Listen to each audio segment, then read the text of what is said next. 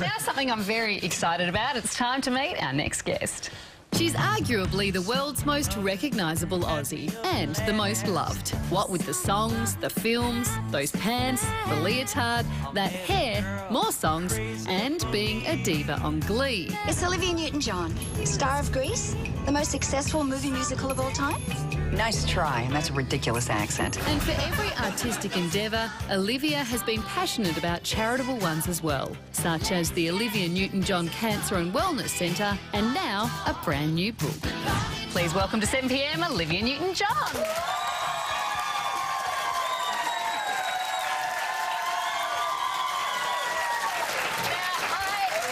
Cookbook. Love cooking. Tell us about your cook. What can we expect? Are there like buttery desserts in there, or is it all healthy stuff? It's healthy stuff that'll make you feel good and make you happy, and just some nice ideas for people that haven't used a lot of vegetables and fresh items. It's fun.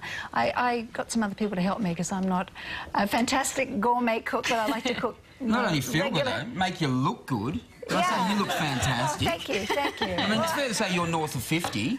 Yeah. I can say that, can't I? You just did. Look sensational. Oh, thank you so much. Thank you. Did diet become a massive thing for you through your struggle with cancer? Did you change your diet afterwards? And yeah, I went through all kinds of things after I had cancer. I became macrobiotic for a while and eat more vegetarian. I gave up a lot of meat and don't eat a lot even now. I eat a little chicken and fish, but a lot of vegetables and salads and a lot of fruit, and exercise and think healthy as well as eating healthy is really important too. Now, on the practical side of the cookbook, I've been reading it this afternoon. There are a lot of very high fibre recipes in there. Yes. Are some of them perhaps better if you're going to maybe have the afternoon to yourself? Well, high fibre is really important for good health, and but bad for I your know what social you're life. saying. It's a struggle. Yes. Well, there's that. There's that. Talking Eat them late is what I say.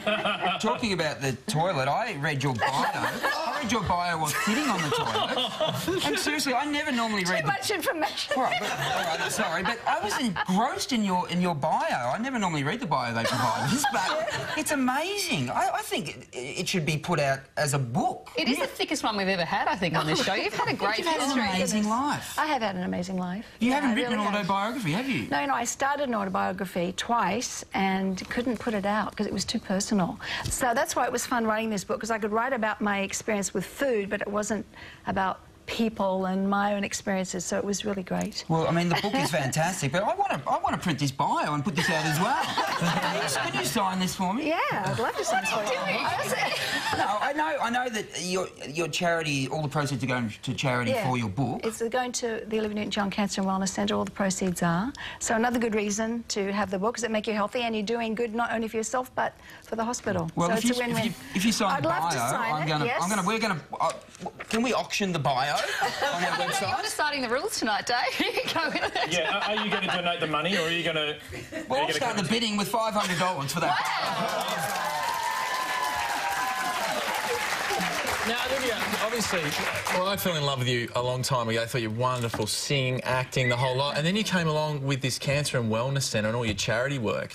And the thing that I love about it, it's not just about the medical side of cancer therapy. There's a whole lot more to it, isn't it? Yeah, well, the wonderful thing is that at the Austin they have the most amazing staff, and we're going to have, with the new Cancer and Wellness Centre, of course, the best surgical, medical, radiation, oncology experiences, because people tend to think this is all about alternate. Well, it's not. The Wellness Centre is an addition to all those therapies to help people through the cancer journey, because I've been there and I know what it's like, and when I was going through it I was able to seek out all the things that help you along, yoga, meditation.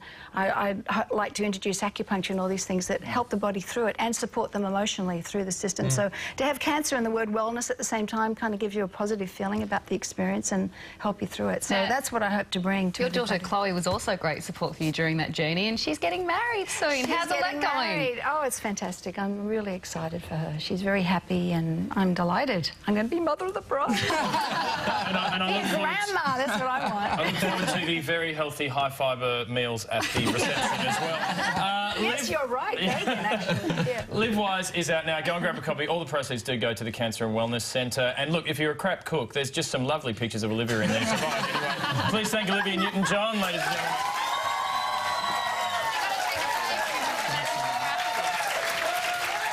If you've read the 7pm 10pmproject.com.au guest list, you'll know that on Friday we're chatting to Robert Pattinson and Reese Witherspoon about their new film Water for Elephants. You can watch any of our guests again on our video page and then again on 10's iPhone app.